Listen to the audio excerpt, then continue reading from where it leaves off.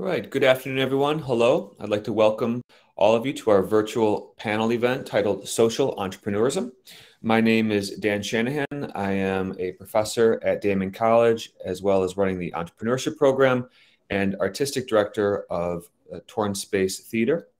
I want to thank everyone for joining us in this ongoing live virtual panel of events that are really focused on discussing current culture, current issues, and bringing in experts within their field to highlight all of the topics.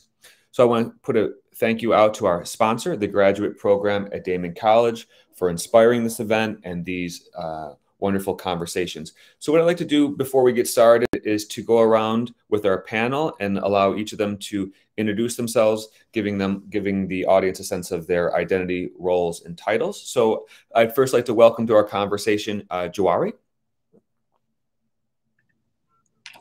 Hello and good afternoon, everyone. My name is Juwaria Dahir. I serve as the Executive Director at E4All. This stands for Entrepreneurship for All, and our core mission is essentially to work with entrepreneurs, helping them start, grow, and sustain their business. I haven't been in this role for too long. Many of you might know me in my former role. I was in the public sector, worked under our mayor for 6 years, and my background is in architecture and planning. So a ton of neighborhood design projects, but I've been in the realm of neighborhood design and economic development. So it's great to be here, and we're excited to have this conversation. Okay, wonderful. Welcome. Cameron? I think you're muted, Cameron. Classic Cam. Sorry, everybody. My name's Cameron Garrity, and I am a graphic designer here at Daemen College. I am here in the Institutional Advancement Division, so help with marketing and communications. I also am the custodian of our school, the puppet version of our school mascot, Willie the Wildcat. And from an extracurricular standpoint, I'm also the host of the Puppeteers podcast, where we talk to puppeteers and have conversations with people from all over that industry. And I also freelance as a graphic designer. Wonderful. Thank you, Cameron. Jean Marie? Hi, my name is Jean Marie Keevans. I'm the owner and head ideator of a production company called Little Shadow Productions. We are focused on shedding light on important conversations, interesting people in and out of the world of entertainment, looking for places where we can really get into it and make sure that our entertainment is useful and motivating. I'm also a writer, a producer, and a professional coach. Thanks for having me today. Well, thanks for joining us. And Chad. My name is Chadwick Hobson. I'm the co-owner and operator of the Nights Young Productions based in LA. And I'm a filmmaker and writer and director and sometimes actor. Great. Well, thank you, everyone, for joining us. So I wanted to begin the conversation just by kind of framing it for our audience and giving some context to today's conversation. So the heading of the talk is social entrepreneurship. So just so that we're kind of working off of a sort of a definition, I looked to the U.S. Chamber of Commerce that says this about social entrepreneurship. It's a process by which individuals, startups, and entrepreneurs develop and fund solutions that directly address social issues. A social entrepreneur, therefore, is a person who explores business opportunities that have a positive impact on the community. So we'll be looking at both social entrepreneurship through the lens of community activism, local level community development, as well as the arts and culturals. We'll want to be exploring today really the impact that this level of entrepreneurship has on the local community and how it's impacting the social landscape. I do want to turn to one article that I think also provides some really interesting context for today's conversation. David Brooks, political and cultural commentator, recently published an article in The Atlantic titled "America is Having a Moral Convulsion." And he looks at a historical perspective to find some type of parallel to a time similar to our own. And he zeroes in on the 1870s in the United States. And he identifies that time as an era where trust in many institutions were at a an all-time low. In large part, we have the Industrial Revolution creating mass displacement, economic divides, and both corruption was both real and quite perceived by the public. So the reaction of the US at this point of the 1870s, David Brooks notes, was this, quote, "People built organizations at a dazzling pace. Organizations such as the United Way, the NAACP, the Boy Scouts, American Legion, the American Bar Association, and so many more were formed at this time, and in large part ushered in really the progressive movement of the early 1900s here at the US. And so I think that this puts us in a really interesting point in the 21st century in terms of how can the entrepreneur impact both social change and as well as cultural change. And so I think that just gives a little introduction to where we'll be putting the conversation today.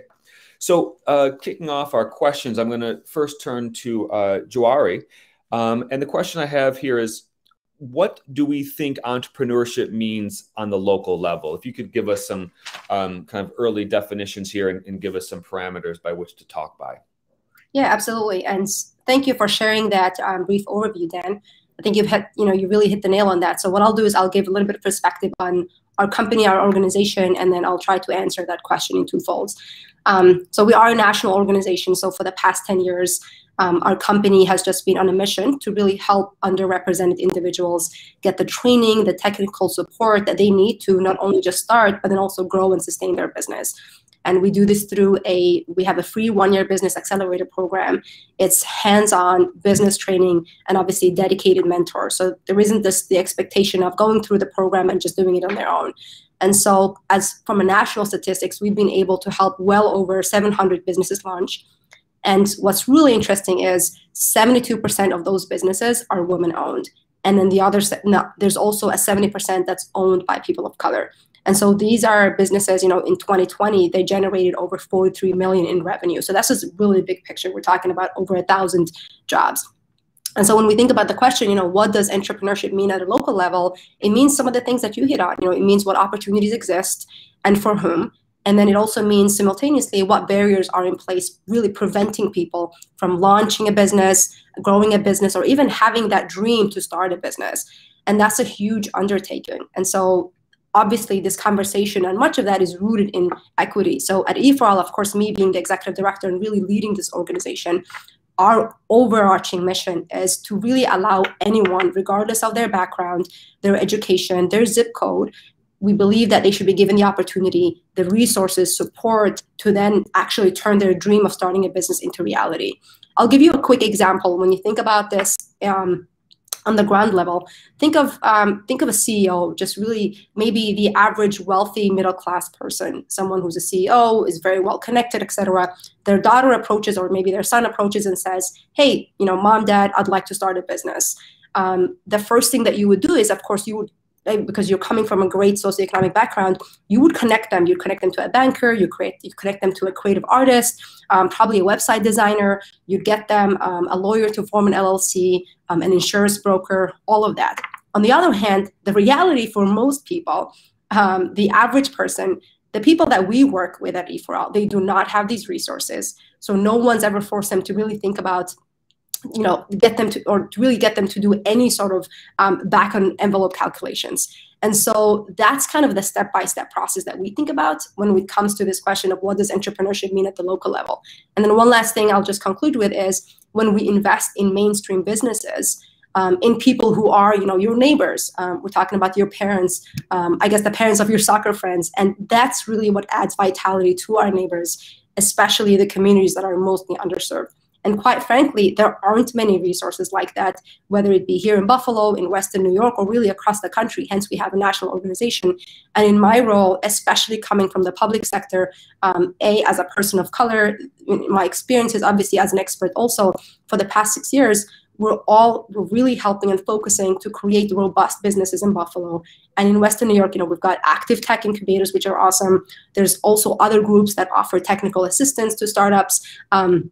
And there's also usually a cost associated. Again, the average person can't afford that. And most of them aren't really designed to help the entrepreneur start or grow or sustain their business while also being handheld by 3 mentors. So really, in a nutshell, we're accelerating economic and social impact. And we're doing this nationwide through inclusive entrepreneurship. And then you really hit the nail with what the inclusivity means. And this focus is really on non-traditional folks, those that have been told, entrepreneurship is not for you, or face systemic and economic and additional social barriers. I hope that answers the question. Well, not only does it answer the question, but I think it starts to push us into some interesting territory that we'll be looping back throughout today in terms of both equity and inclusivity, but also this point you brought up, which is sort of creating it, well, not sort of, actually creating an infrastructure to where emerging entrepreneurs can succeed. Especially entrepreneurs who don't have maybe those built-in networks that you're going to get, as you say, from a traditional sort of middle-class upbringing where the parents of the entrepreneur can help connect the dots. And I think we see this quite starkly in the creative economy. So I'm going to kind of use this as a launching pad to move to Jean-Marie. Where again we start to see a lot of established artists. Let's say, paint a picture here. They're able to get a studio, whether it be in New York or Brooklyn, just getting themselves started out. We could assume possibly that their parents are helping them. The parents are helping them make some early connections in terms of a purchasing of their work or a liaison to get into a gallery. If you don't have those types of networks, of course, you're at quite a disadvantage. So the question I have, Jean-Marie, here is, if we're looking specifically at the artist, how could they best act as entrepreneurs, both in a traditional or possibly unexpected way, in order for them to either accelerate their career or establish their career? Yeah, that's a really great question. It's interesting to hear you line it up talking about parental support or network support, because I know very few artists who have that luxury. So, these are people who not only don't have that support, but don't even have a foundation to know where to get it. And I think the biggest attribute that an artist brings to the entrepreneurial conversation is that their job is to innovate. Their job is to ask questions. Their job is to shine light on things. That is what they do inherently. So I think most artists, if they don't have the information, have the ability to ask questions and find community. The challenge is that there needs to be that key person in the community who's the connector. I definitely am aware that is one of my roles in my community. Not a role I asked for, but a role that I saw the necessity and said, okay, I understand, right? But the reason that I am a successful, whatever that means, to me, entrepreneur, is that I read Black Enterprise magazine. I read Wired. I read outside of my own circle, so that when I am reaching out, when I'm asking questions, I am asking questions with a baseline of knowledge, and knowing that all I'm coming to this with is a baseline of knowledge and a passion, because as an artist, I am passionate about the topics that I want to talk about. So I think in the community, once you find those connectors, one hopes that artists can then continue to bring people in. The only challenge is ever, from my experience, those isolated artists who prefer to be isolated, they want to be found, they want to be hungry, they want to hurt. That's a personality trait, right? Like, I don't think that is endemic of the world of the arts as a whole, which is a massive, massive world, right? We've always had arts and culture. So as long as you're telling a good story, somebody's going to find you and support you. But the number one key to succeeding, meaning you can sustain yourself and eat off of your art, is asking questions on where you can find support. Does that answer your question?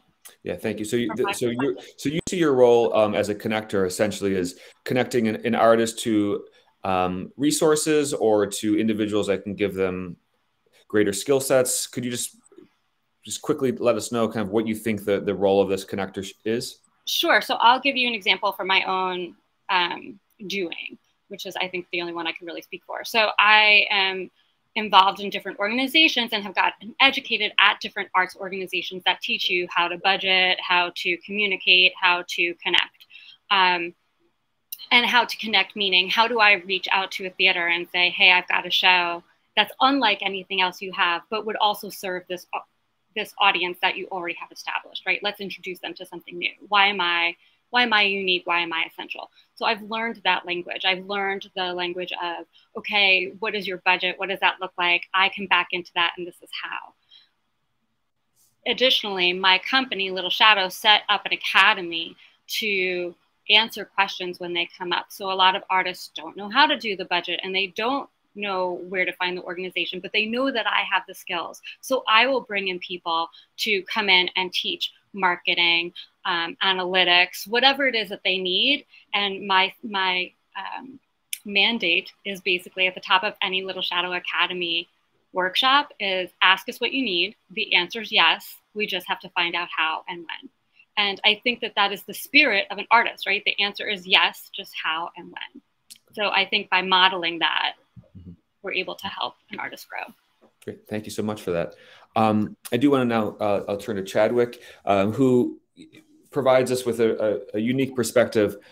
Here we have an artist who's been able to successfully navigate a large Hollywood system, but also move into kind of independent, more personal projects. And that sort of is what's driving this question. And Chadwick, I do have an assumption kind of built into my question. So if I'm off on this, please correct me. What I'm interested here is, what does it take for an artist as entrepreneur to both launch, build, and grow a successful company or vision that in large part is dominated by the studio system or the Hollywood system that seems to suck up so much resource and energies? How does one kind of push forward on push forward on their unique vision, whether it be starting a independent film, independent production studio? Would really benefit, I think, from hearing your insight on that. Yeah, thank you, and wonderful responses so far. I think that for me, when I first started out there and I was kind of going, you learn something very, very quickly, and that is in an industry of that size, like you're not really allowed to do anything if you haven't already done it before, which is like the basic rule in the catch-22 of like, you want to sell a television show or even be on a television show or write something to make it. No one wants to invest in you unless you can prove that you've done it before. And so in turn, like when you're looking at the system as a whole, there are so many things involved in that are extremely daunting that make you not want to participate. But the number one rule that kind of shines through is very simple. And it's, if they can't find you anywhere else, then you'll never stop working.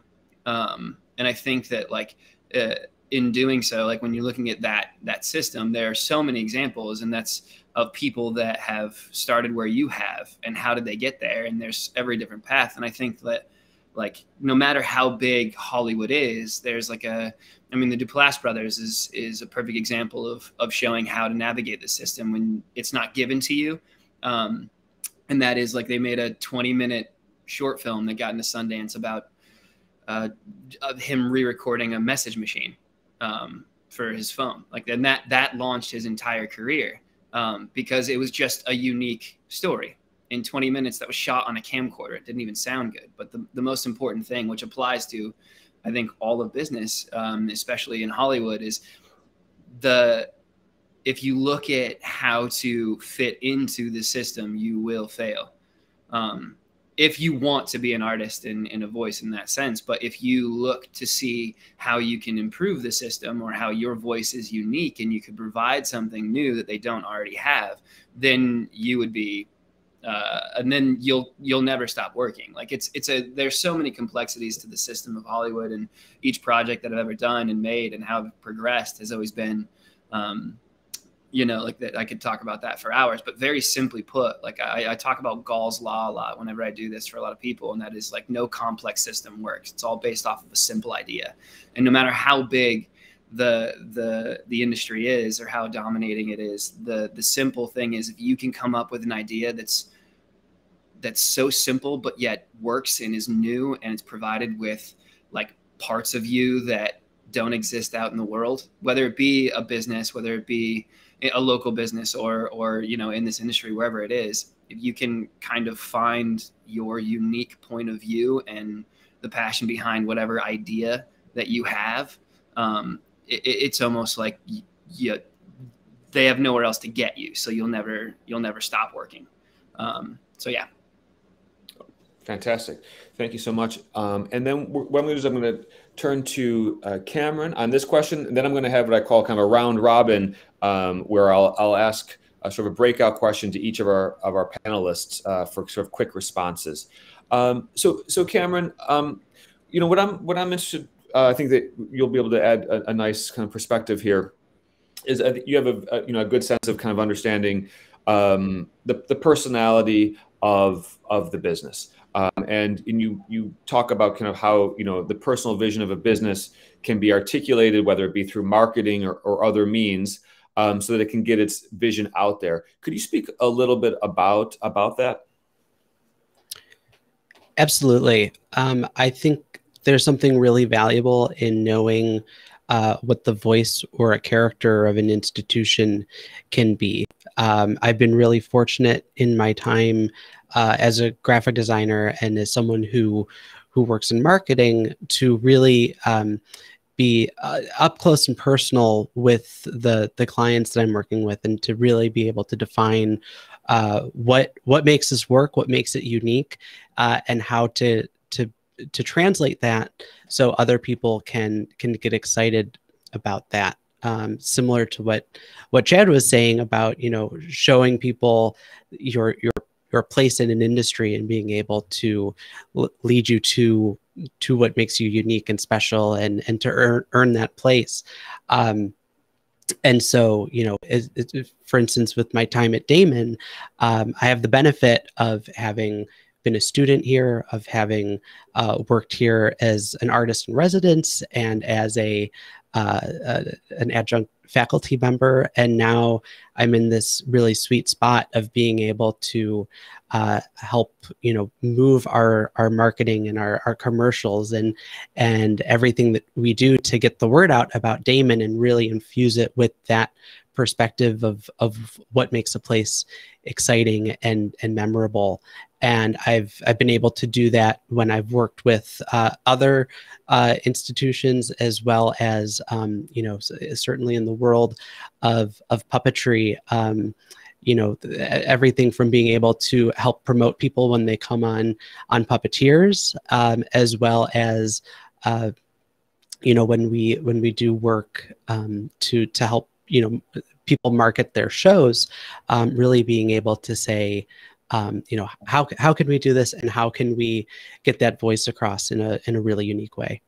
Great, wonderful. So, you know, kind of pulling from all of the themes that are being brought up by the panelists, this kind of leads me to just sort of what I call, you know, this kind of quick round robin before we take a brief break. Certainly themes of equity, inclusion, figuring out ways to articulate personal vision, as well as creating an infrastructure to kind of support that vision has been a lot of the ideas being discussed so far in this conversation. And kind of going back to my introduction comment, this a lot of times is delivered through the organizational structure. That's what allows it to become sustainable and be able to be impactful in the world. So what I would like to ask each of the panelists, starting I think going back to starting with Jawari first, is, you know, what is your take on how to create a sustainable organization that's able to push forth the unique vision that you have? What are some of the sort of tools that you think are most crucial to make that happen? Jawari? Thank you for that question. I think we may have lost Jawari just for one moment. If I could move over to Chadwick on that question. Yeah, you actually broke up a little bit on my end too. Can you say that one more time? I was breaking up, you're saying. I'm sorry. No, yeah. The end of it.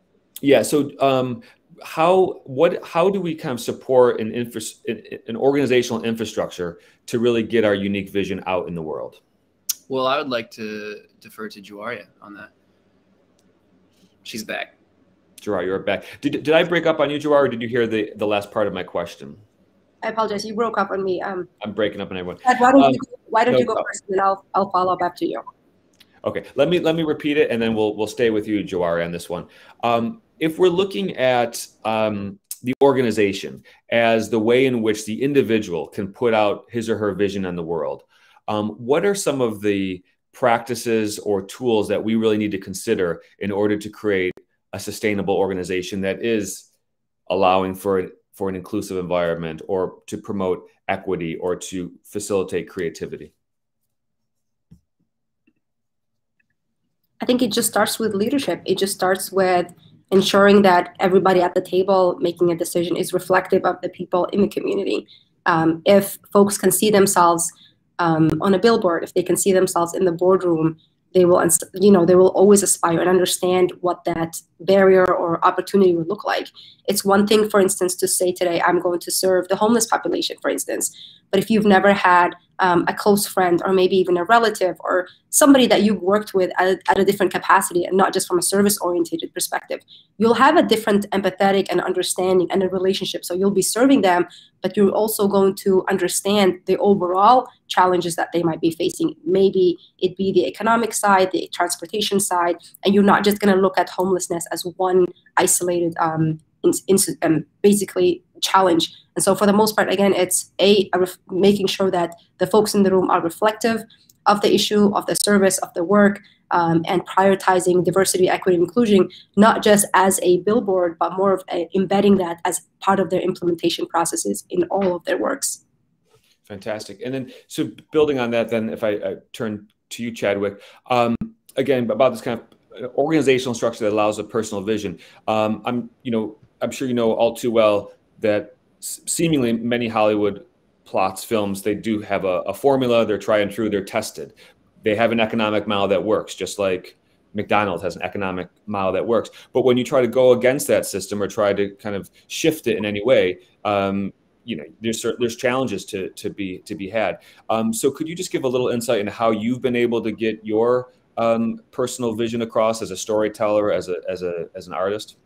Yeah, well, it first started by kind of finding a way to take the power away from them, the ability to not have a voice. And I think that's something that is taught, and in like a stereotypical kind of ideology behind Hollywood is it's hard to break into the industry. But the fact of the matter is, like, there are actors and there are storytellers and playwrights in all aspects of the world that put on plays that are like a 20-person play in a small box theater somewhere, to me, has like far more impact than a bunch of people watching a sitcom about a talking dog. Like, and so, like, when you look at that, and the system as a whole is set up to keep against you, is like, how do I find a way to tell a story without the system? And in a way, like, that's kind of how I got in. So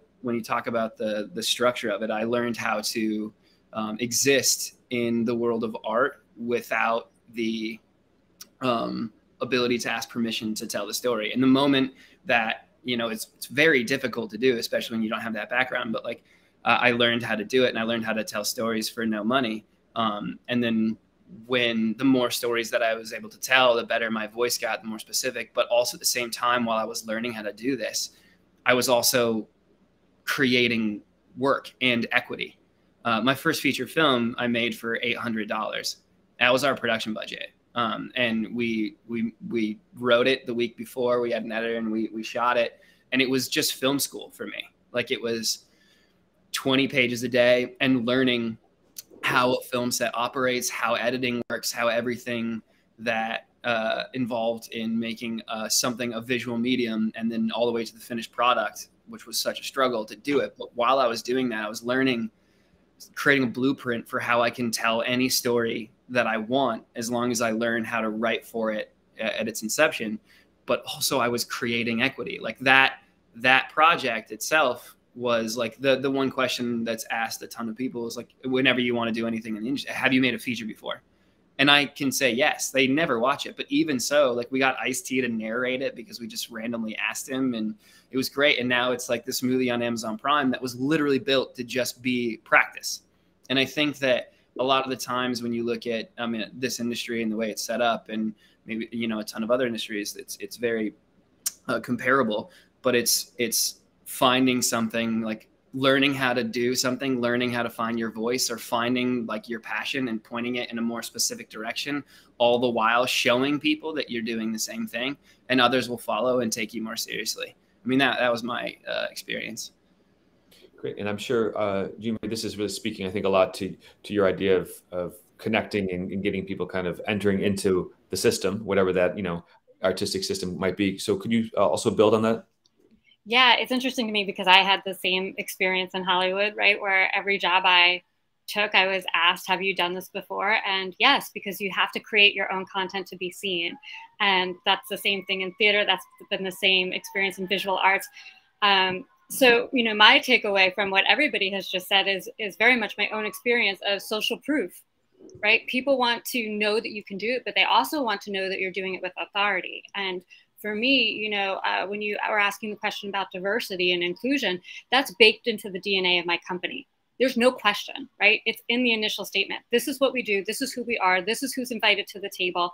If the chair isn't at the table, we will teach you to make your own damn table, right? We are here to have important conversations, and we will learn how to do that. So if I am not the voice that needs to be heard, I will find that person, I will hand them the megaphone, and we will create the story around that tale that is so important that it be told. So, that common thread of storytelling, and that common thread of passion, and that common thread of daringness. I wouldn't call it fearlessness because you're full of fear, but you're bold enough and have enough gumption to say, I will be seen, I will be heard, and I will find the community and build that around me so that I can grow and sustain myself. And as you do that, you find the next level of community. Some of them come, some of them go, and that's okay, but I think that that's a common thread through all of our industries and entrepreneurship as a whole. Yeah, I agree full-heartedly, and I think there's something talking about like that both of you guys were touching on of like inclusivity and kind of starting leadership. And I think the most important thing, I think, in order for me, in my experience, to promote other people to follow their passions, whatever it may be, is being able to operate in a leadership role, but also doing it with like ease and kindness, because it's like terrifying. There's so much fear that you have to push through, and you don't do it perfectly. And like in the culture that we set up, like competitiveness is the number one thing that we're taught at such an early age. And for me, the best experience that I've had with people and helping them kind of show them like, you can do this too. I'm not creating groundbreaking work here. I'm just showing you that you can do it. But all the while in a competitive industry like that, doing it with like, you don't pay attention to the things that are set up about who you're supposed to be when you're this successful. Like you're supposed to kind of fit into a personality trait when you're a leader in some way. And I think that like the best way to promote inclusivity and also other people do so is to include people that obviously like come from different backgrounds, but do so and create with kindness. Like most importantly, tolerance and kindness and passion in the leadership role is so important, especially like kindness. I cannot say that enough, especially in the industry that we work in. Jawari, you wanted to jump in on a comment? Yes, just really quick. I mean, just summarizing what everybody's already said. This is not just unique to the Hollywood industry. This is pretty much in every space, whether it be in the academia, in the workforce, etc. When it comes to confidence, at least the way that I look at it is confidence in your own skin is really what you make of it, rather than how your skin actually looks. I mean, physically, the way that you might dress, the way that you might appear, people will always have their biases and their perspectives, their perception of who you are, what you could do, and what you should do. And so at the end of the day, the best thing that you can do for your confidence is just to really focus on that, build yourself, and then find yourself a mentor. I think if you've got the right mentor, you'll be able to then push yourself to that next level, and don't take no as an answer. I don't think any of us have. Excellent. So what we're going to do is, thank you so much. We're at the halfway point. I think the conversation is really rolling now. The concepts and themes are coming into focus. So if anyone in the audience has questions, they're also welcome, please, to submit those questions in the chat box, and I'll be happy to pass those on to the moderators. So we're just going to take a brief break to allow for a message from Daemen College's Graduate Studies, and then we will be right back. Thank you so much. At Daemen College, we strive to help every student reach their educational and professional goals. With exceptional resources and one-of-a-kind learning experiences, our graduate and professional programs will put you on the right path to career success. Our graduate programs include applied behavior analysis, education, nursing, social work, and more. 7 of our 11 graduate programs are open to any undergraduate major. Explore our graduate programs today by visiting daemen.edu/graduate. All right, and we are back. So I want to, as we're talking about social entrepreneurship, it's all against the backdrop of the for-profit industry that drives so much of sort of free market in which we're existing within. So I'm going to turn to Jawari here to get us started on this part of the conversation. So if we essentially take, the for-profit model as having the primary objective of maximizing profit, we recognize though there will therefore be sort of gaps, unmet needs in the society that don't align with profit, which I guess is the reason why social entrepreneurism comes into existence in our communities.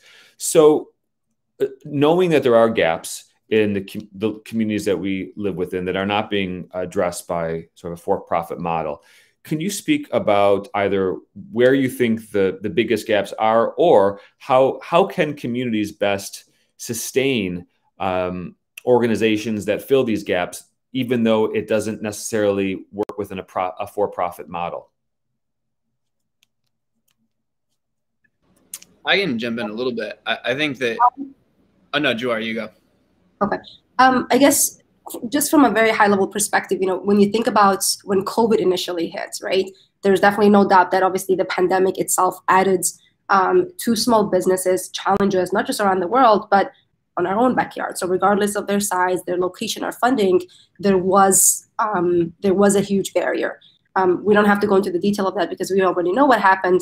But what we've learned, at least, is that communities always need small businesses. And we need small businesses to start, or else what you're going to do is you're going to lose employment. And there was a really good study, I believe it was from the Kauffman Foundation. And what they quoted was that, if communities are not starting a business, if communities are not launching new businesses, the employment drops in cities that are obviously not supporting new businesses. And we see this in a lot of our communities that are really tied to one big employer, for instance. And what that does is it creates a vacuum, and you have a bunch of new people that don't have jobs, and all properties on main streets are vacant. And if you're not filling up Main Street retail space, you obviously lose employment over time. So from our perspective at E4L, our focus obviously is on underrepresented entrepreneurs in communities. And this is primarily because they are a source of untapped potential. And when we think about untapped potential, you can also think about formerly incarcerated folks. There are so many non-traditional folks that are all untapped potentials. Even when you think about, and I hate this term, but the new Americans are really just any type of immigrants or refugees that have come into this country, for instance. There's that assumption that maybe they're not a skilled labor force. There could be, maybe they were farmers in their native country. So just because they don't speak the English language does not mean that they should by default just become a janitor, and not to say that really being a janitor is a bad thing or not. But my point really here being is understanding what those gaps are can sometimes mean not looking at the obvious barriers such as language, mode of transportation, even disability. Obviously with COVID, a lot of our jobs, we were able to now shift from working from home. For many years, many of us have been told this, especially in the professional sense, oh, it's impossible to work from home. So now being able to adapt, I wonder how many folks that have a disability who could have just comfortably worked from home over the years have been told no.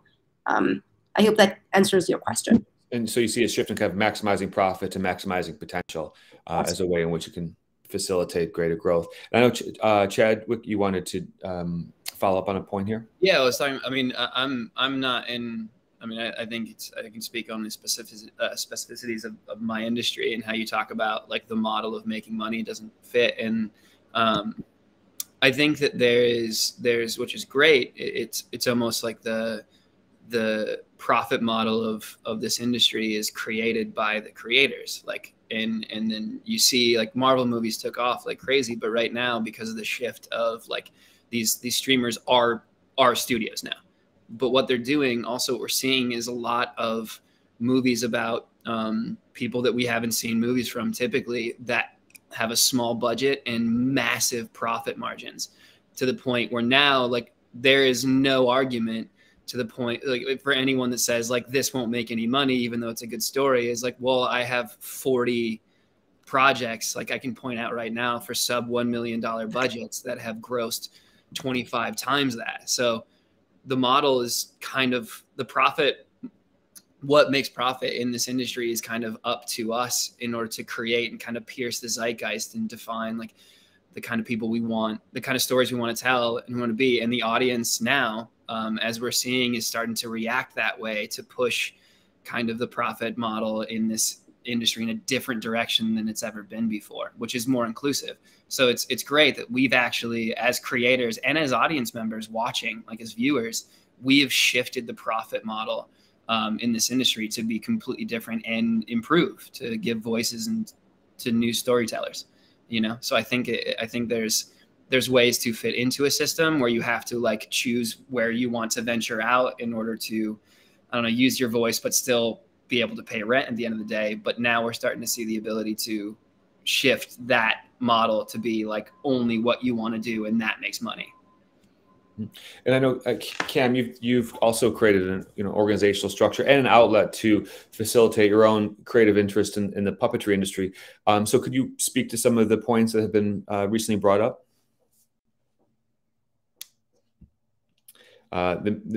Just unmute. Yeah, thank you, Cameron. Sorry about that. No problem.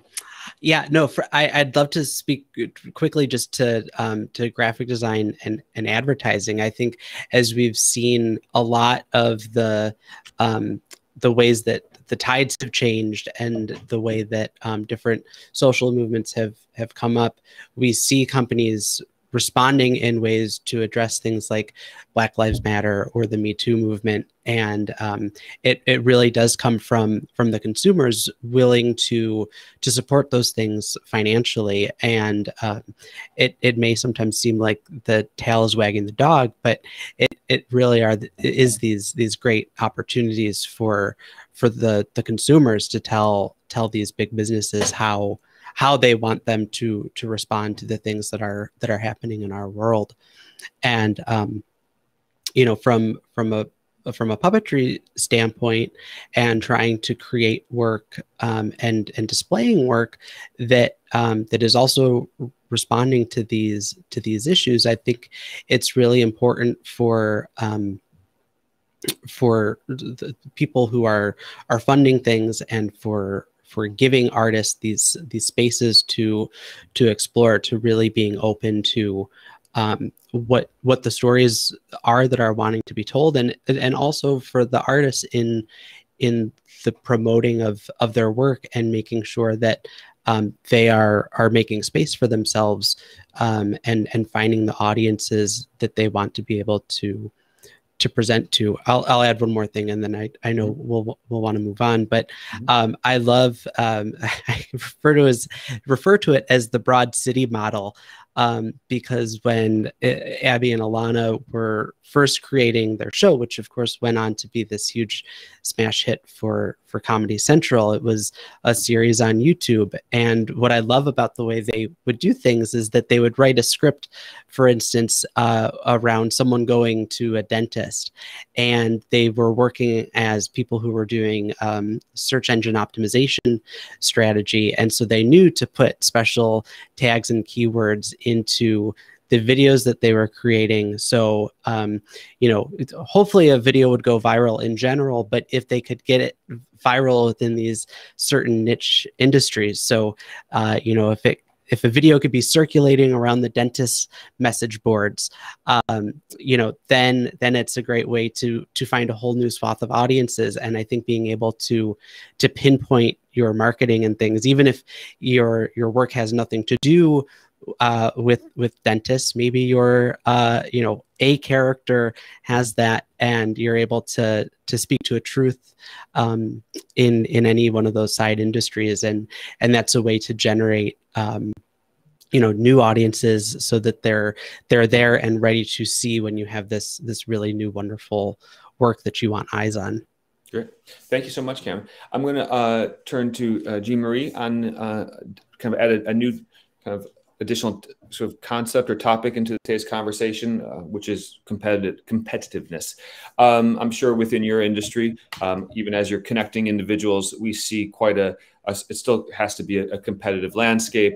Not necessarily that's a zero-sum game, but competitiveness does kind of drive innovation and does kind of set the parameters in large part. So on the kind of the ground level that you're seeing, Jean Marie, could you speak a little bit about how you see competitiveness either driving entrepreneurism or how it can help facilitate greater entrepreneurism in the arts?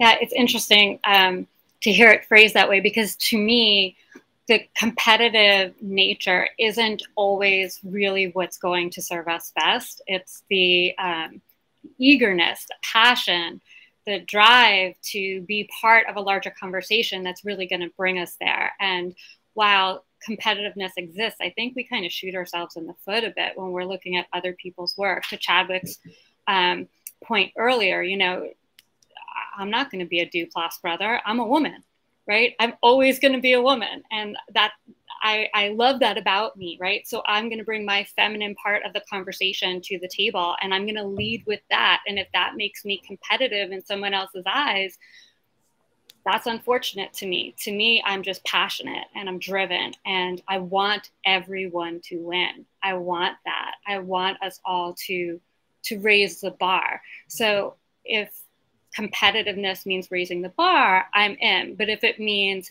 taking someone else down to get somewhere, I'm out. You know, that's not part of my conversation. For me, it's like, let's get as much water underneath us so everybody's boat rises. And that makes things more interesting. And to Cam's point about advertising, you know, I couldn't agree more. And I think that the same principle goes for the arts. You know, if you were trying to do a play about Black Lives Matters 10 years ago, when it was frankly even bigger needed, right? It was essential at that moment to be having that conversation. It wouldn't have gotten made, right? We had to have more turmoil. We had to have more pain, more strife. Now it's going to get made, but who's going to go? The same people who are marching in the streets, right? Who's going to buy a Coca-Cola because there's an ad campaign attached? Me, and I don't even drink soda, right? I'm going to do it because I want to support them for getting behind the thing that I'm most passionate about. So to me, the competition is less important than the ethos of why I'm doing something, what really matters. And I think that most artists, including commercial artists, have a point of view that they want to be heard. And if that makes them competitive, fine. But it needs to come from a place of kindness, positivity, and eagerness. And eagerness should not take food from the mouths of others. That's just my soapbox. But I feel really passionate about it. And I think right now in the arts world, you will get knocked down for not looking at the social good.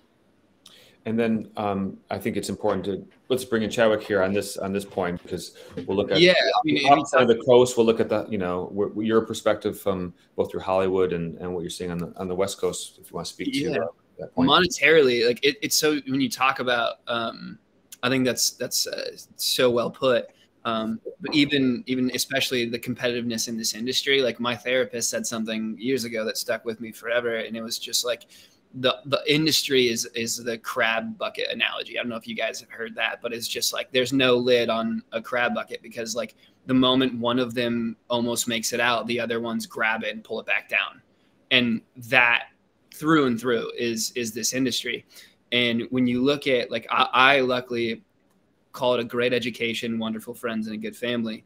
I learned, you know, lead with kindness and be a cheerleader. Like, other people succeeding around you, it's really hard sometimes to look and be like, what's wrong with me? Like, why am I not doing this? But when you break that down and you kind of go like, it's nothing to do with me. This person just found a voice or a moment or hit it, and it's wonderful, and whatever it is. And to learn how to break through that and support them, and like genuinely like be so excited for the people around you when they have success, just that, and supporting them and going to shows or whatever it may be, it's great. And I can actually tie a majority of the biggest successes in my career to years later, people that I was just supportive to and just loved how good they were doing.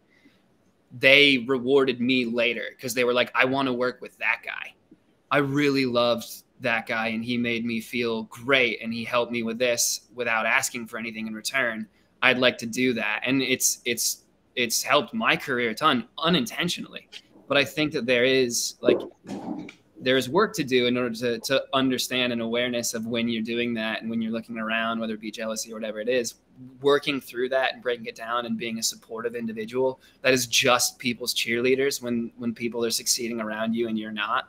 It's hard to do. It's harder to, it's harder to do than what it says. But once you learn how to do that, I think it's just pure gold after that. It can only help you and also make you a better person. Thank you. Yeah. And Chad, I'm sorry, Dad. No, please jump in. I'm just always amazed. One of the things we hear over and over again when we're interviewing puppeteers on the podcast is how many people say that they don't need to audition for jobs or they don't need to show a portfolio to get work because they demonstrated their value and they were a kind and easy person to work with, either on set or in a workshop. And that is such an important thing of just like, who do you want your coworker to be?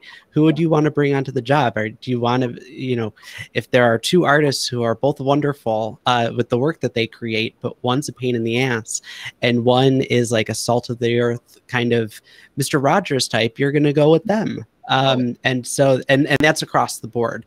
But it's just a really intriguing pattern that, like I said, I see all the time in talking with these professionals. Wonderful. Thank you. I'm going to turn to Jawari, and Jawari, you'll have an opportunity to comment on the point that was just made, but I also want to bring this question into our conversation, kind of reinforcing the notion of social entrepreneurship and how it engages with the local level. Can you speak a little bit about, whether is there a shift in the cultural landscape to where on the local level, people are becoming more responsive to social entrepreneurial endeavors? Do you think or is it more of a cynical climate where we're not being responsive to it? Where are we here in terms of the organizational structure or social entrepreneurship really not only solving problems on the local level, but also creating the identity of a locale? So, Buffalo becomes distinct from Detroit, et cetera, et cetera. And how does where are we on that? Yeah, that's a really, really good question. I'm just going to quickly comment on what Cameron and Chad were just speaking on. I think just being very well versatile and being a good connector is so, so important. But many times, even as young people, when they come into a specific career, sometimes it's the person is offered a job because you're liked. And I think if that's the reason why you're offered a job, unfortunately, the minute your employer or the company doesn't like you, you're out the door. So that's also obviously important to note. But having the skill and actually being very effective and efficient in your process and then being hired and having that role doesn't really then affect who likes you and who doesn't. So just always thinking of it from that perspective and not just prioritizing, okay, this is just another job where I'm like that. And then it's not always just what you know, it's also who you know. If you have connections and they're rooted really in meaningful connections, it's easier to navigate your career path and obviously climb the ladder. I myself, I have the typical journey of, I started off early on in the AI technology sector. I did a ton of work around artificial intelligence, machine learning algorithm, just helping small and large scale companies to make smarter data-driven decisions. But fast forward, when I moved to this country in the US, I picked my first internship in city government. And from there, it was just really me making myself so useful to each department, making myself useful to the mayor at the time, and making connections and using some of my data backgrounds, my urban planning background, and obviously, I speak 5 languages, so a lot of those factors really complemented me. So even though I was considered an other based on how I look in terms of my accent, my background, etc., those were really the driving forces that really allowed me to be at the table. But going back to maybe some of the, if I can get your question correctly, of course, just offering a pathway forward for everyone is so, so important. And I think everyone on this panel, in some shape or form, we are part of that solution. And there are going to be, obviously, if you are an upcoming entrepreneur, there's probably several questions that you have in mind and you don't know the answer to them, right? in terms of how to develop your business development, some of the financial planning that comes in, the certification process, etc. So I would always recommend with, start with the professors. If you're connected with Dan, reach out to Dan. You're obviously in a great institution. So for some of the audience that are here, part of Daemen, I think you're in a great facility to really develop and explore your entrepreneurial spirit. And if you're like me, I've always been a social impact entrepreneur. So I never really launched my own company. I was always too focused on identifying the problems, which means the more you become a social impact entrepreneur, you're looking at more problems, which then adds to more problems. So then you're really in the cycle of building solutions. So I'm in the for-profit world of things. But whether it be the LLC arm, if you want to launch your own company, or you're the social impact entrepreneur, there's definitely that component. There's a synergy there. Go for it and continue to build a pathway forward. Fantastic, thank you. And I'm going to open now a little bit of a broader question for our final couple of questions here, so that anyone can sort of chime in, and I won't necessarily direct it to any one individual panelist. So each of our panelists have been able to create an entrepreneurial endeavor in some way, whether it's in the arts and culturals or the social sector. And we know that when the entrepreneur begins, in large part, they are an organization of one when they're starting, before they can gain traction, especially if they don't have these networks or infrastructure that was brought up early on in the conversation by Jawari and Jean Marie. So as these individual kind of businesses of one, we all deal with challenges early on, and of course then successes. So could anyone want to speak to either one of the things that they found to be most important in their journey as an entrepreneur, something they're most proud of, biggest challenge, just so that we can kind of open up the conversation to a little sort of personal insight here? I would love to jump in there. To Jawari's point also, yeah, skill has to come first, right? That's massive. But in terms of what it's like to be an entrepreneur in this space and be alone at the beginning, for me, I come from an each one teach one kind of ethos. So somebody taught me, so I'm going to teach someone else. So in order for my company to build, I might be able to hire one skilled person and two people who have a lot of potential, who might be getting looked over for a variety of reasons. But if they come to me and they say, hey, I want in for whatever reason that is that I also feel passionate about, then, I'm going to say yes. And a lot of times that's just making myself, which is terrifying for me as a person, but making myself visible and vocal about the things that I care about and about the things that I want to teach. And I'd love to just give a quick example, which is when COVID first started, my industry shut down and we didn't know if we were ever going to come back. And the thought of like people having to put hands in puppets when at the time we were told it was you touch something and you would be exposed was like, what? So I started like a group of a task force to get together to talk about what would be our health and safety protocols, so that when Apple and HBO and all these companies asked, we were ready. But on a personal level, that wasn't enough for me. And so I started taking these daily meditations that I do personally and putting them online. And maybe they'd get 1 like, 2 likes, 3 likes, that was a big day. But my DMs were blowing up from people all over the place. And I just decided that what I was doing in my company was less important than this need that I was feeling from the people around me. And so I served them. I kept writing these. I still write them every single day. I put out a book last week. I launched a book. Like, what am I doing right now? But it was like, okay, where does this go? How can I keep pulling these people along? Where are they propelling me? And following that spirit. And along the way, picking up more people who came from different backgrounds, who I found fascinating, and giving them a platform. So, to answer your question, I feel like there's an infinite number of examples of how we can be social entrepreneurs, and a whole lot of them haven't been discovered yet. And I'm excited about that. Like that's why I just did this book idea, because I've never touched that. So like, okay, let's just dip our toe in, right? If it doesn't work, I'll back out. That's fine. But continuously wanting to explore and continuously wanting to bring each other along and continuously wanting to help your community I think is essential.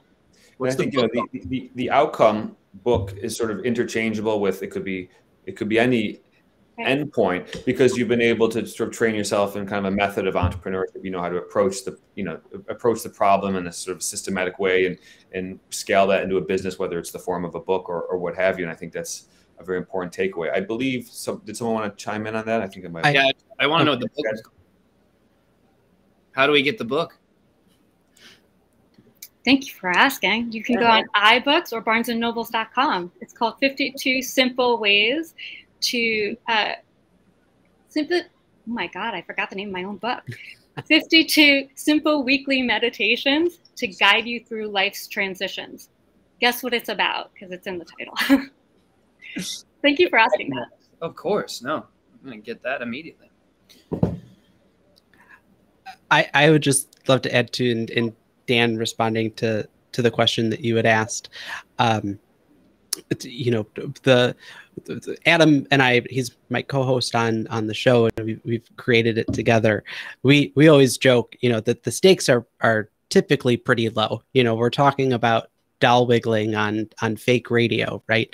But we have had the lovely opportunity to, you know, build a network of people who we didn't know as the show has grown. And last year, when we you know, when the whole world was shutting down and lots of people in our industry were struggling to, you know, pay their bills and health insurance and all those sorts of things, we had a moment that I'm most proud of with our program is that we teamed up with the Puppeteers of America and were able to begin a fundraiser, which was a series of episodes where we had, you know, truly some of the biggest names in puppetry, people who, you know, perform Kermit and Big Bird, or Miss Piggy, and you know, New York Times photographers, and just a wonderful group of people, and all of the proceeds. You know, we were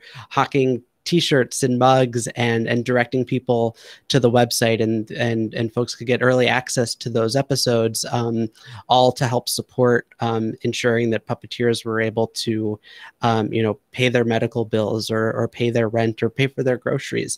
And that was something that we were really proud of, that we were able to do, and it was only able to happen because of the network and the group of people and the community that we had built along the way. Thank you, Cam. And now just another sort of broad question, and I'll whoever wants to jump in first, and we'll go around and hear each person's point of view. Again, just sort of bringing it back to the notion of either social entrepreneurship or creative entrepreneurship. You know, we see that, you know, so much of the kind of the current trends are being, again, dictated on the local level. This is oftentimes where we see the grassroots movements being generated, and then slowly they tend to kind of move their way up and possibly have some type of impact on the larger kind of corporate or business structure in the U.S. So what I'm interested in hearing from both of this great panelist perspective is how do we see either the arts and cultural sector in the smaller sort of smaller scenario, or the social entrepreneurial sector impacting the larger conversation, whether that be the corporate conversation or, in Jawari's point of view, public policy. How can we see the sort of the flip of the conversation?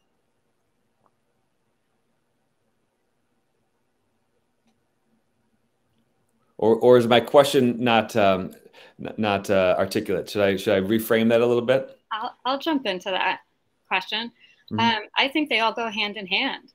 You know, I live in Brooklyn, and where I live is a neighborhood that has gone through a lot of changes historically over time since every building was put up, right? And so the people who live in this community now don't want to see it change, even though there is a lot of affluence growing here. But I watched a business that was one of my friends' restaurants. It has been in business for 17 years. People came from all over the world to go to it, and we watched it close. And the landlord said he was going to bring in Starbucks, and a coffee shop had opened across the street. And ever since then, that coffee shop has had a line around the block all day long, every day.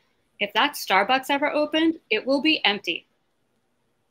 Anybody who goes there will be a tourist, because this neighborhood as a whole has agreed that small businesses come first, right? And a lot of the neighborhood are artists. So part of the way that that message got out was musicians going down the block and artists handing out posters and flyers. Like, everybody came together to address this issue. And you know, when Black Lives Matters was at the heat of the conversation last summer, and will be again soon and ought to be, things were being blown up in my neighborhood, literally. Cars were being flipped, things were being set on fire, and the artists came out the next morning with brooms and cleaned up the neighborhood, because we don't do that here.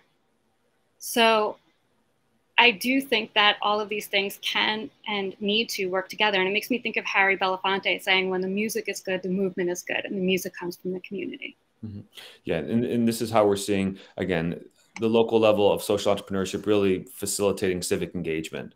And Jawari, I know this is sort of a field that you're very involved in. So would you like to pick this up, please? Yeah, absolutely. It's so very much connected. I mean, if you look at a lot of small businesses, the idea of profitability and also social responsibility just go hand in hand. And that's what we're discussing today. Social entrepreneurs are solving public problems. They're identifying a problem and then figuring out means to really bring about a positive change, whether it's just a blighted vacant lot that they live next to, how to, I don't know, activate that vacant lot so that it doesn't so it becomes an asset and doesn't become an area for people to just maybe dump, or things of that nature. Those are all social entrepreneurs. But then the same on the other front, when it comes to starting a business, you're in the business of creating jobs. And some of the businesses that we invest in, for instance, if it's somebody who is coming from a marginalized community, for example, or really a distressed neighborhood, when they launch a business, chances are they're going to launch a business in their own backyard. So that means now they're going to hire someone that looks like them. And they're in the business of create. So someone else who might have been in poverty is now elevated to the point where they can see someone that looks like them starting a business, launching a business, and being their own boss. So I think, again, the conversation is they go hand in hand. And unfortunately, for some reason, we tend to look at entrepreneurship as this one arm, and we don't look at folks that have the civic-minded social entrepreneur model as, you know, we don't give them their same technical opportunities, et cetera. If you're running a nonprofit, you still have to run like a business. So you really, they're really just, there is no difference, at least from my perspective.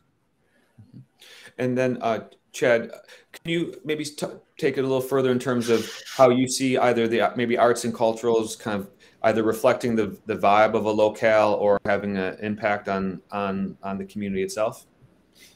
Yeah, I mean, touching on kind of a sentiment that I said earlier about like a small box theater being able to have more of an impact than a sitcom.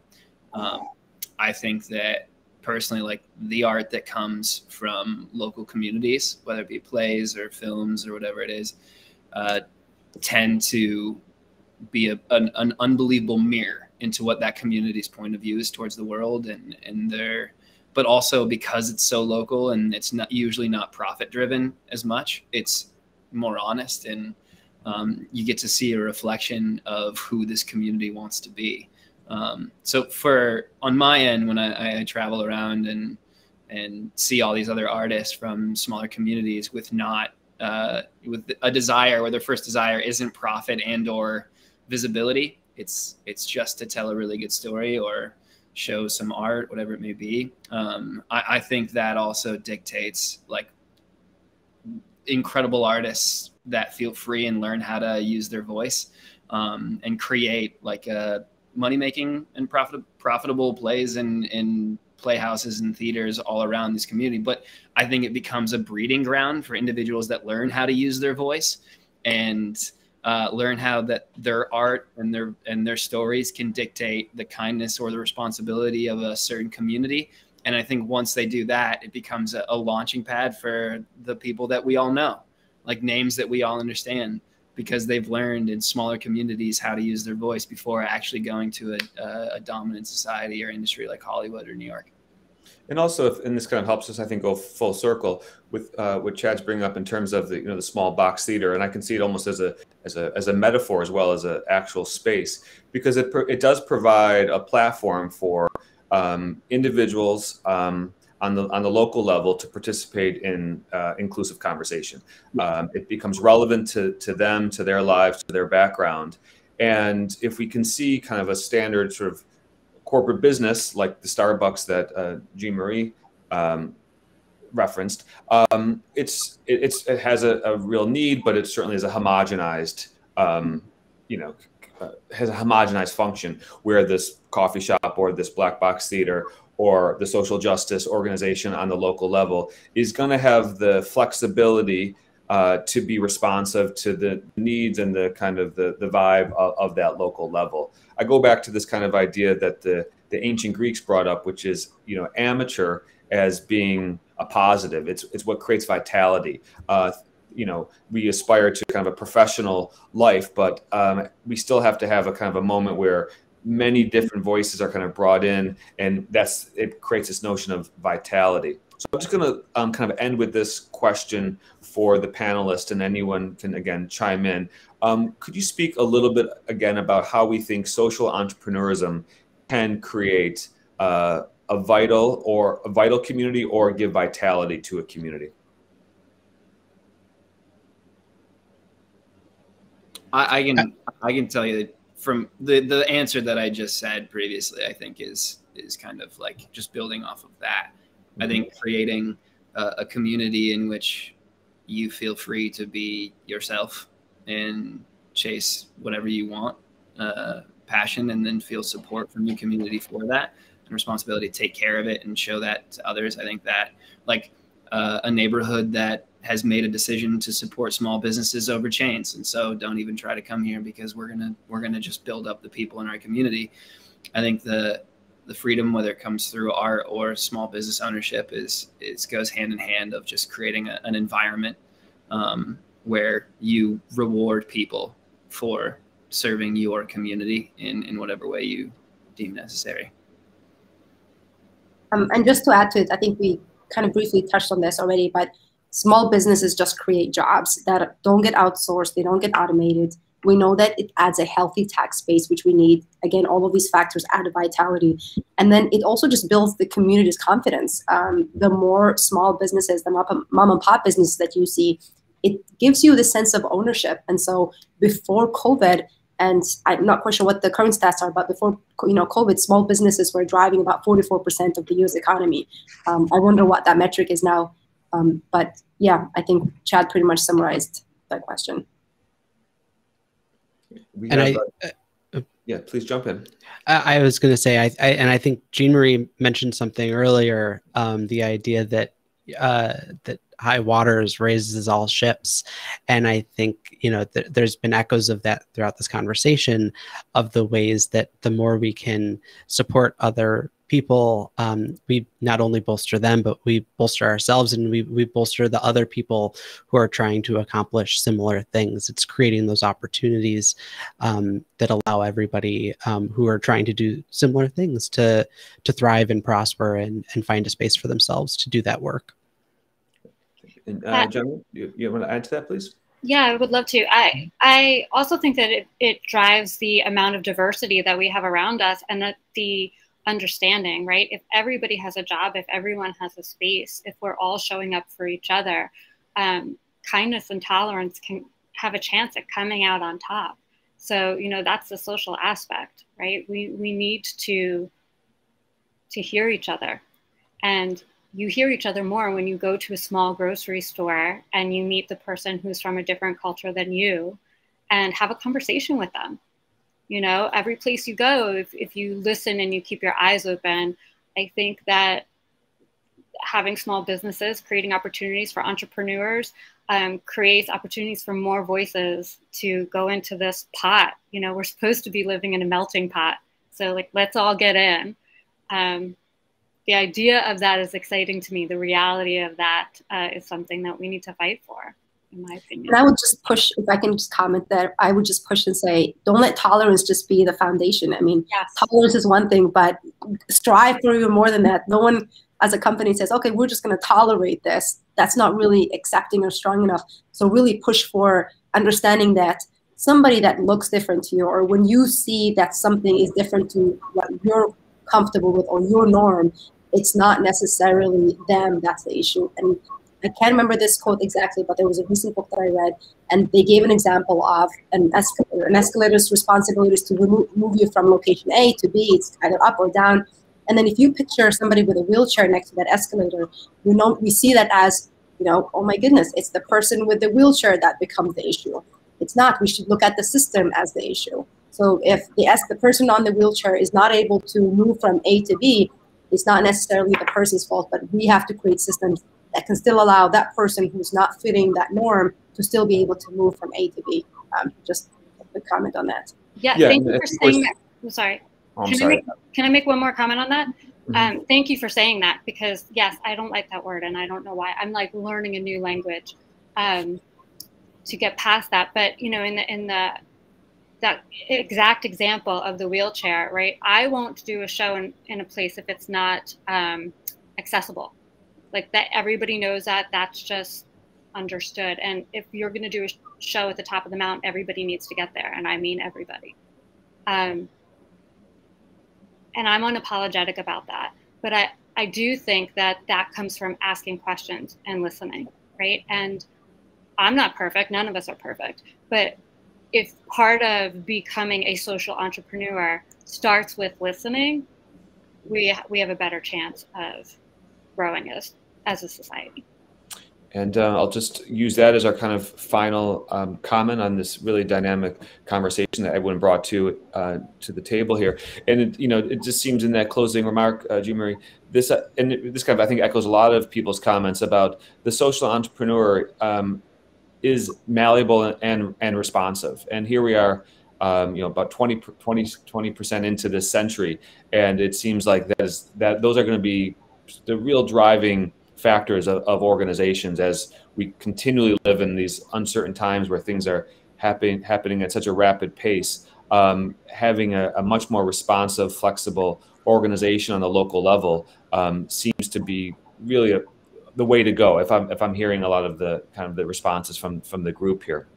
So I want to just close by thanking our audience today and our wonderful panelists and really everyone that made today's conversation possible, as well as our sponsor today, the graduate program at Daemen College. So these conversations will be ongoing throughout the year. So please keep us in mind by following us and checking out what's happening here at the college, and so that we can continue keeping you informed and bringing you really wonderful thought leaders in their sectors, certainly that is clearly illustrated today. So all of our panelists, thank you so much for a really wonderful conversation.